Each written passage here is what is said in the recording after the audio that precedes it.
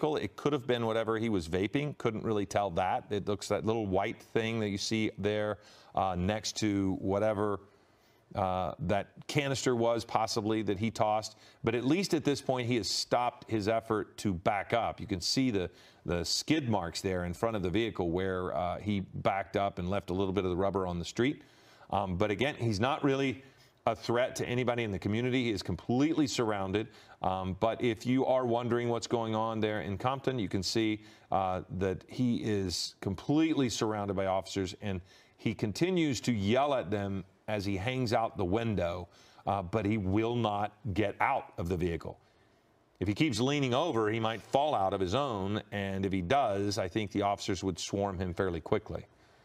But he continues to hang out, and when I say hang out, I mean hang out of the window. Quite literally. And we have just gotten word from officers on the scene that this individual is yelling something called Schizo Posters. Are we hearing that right? Something about an NFT project called Schizo Posters, and that he needs to get home as soon as possible to purchase these.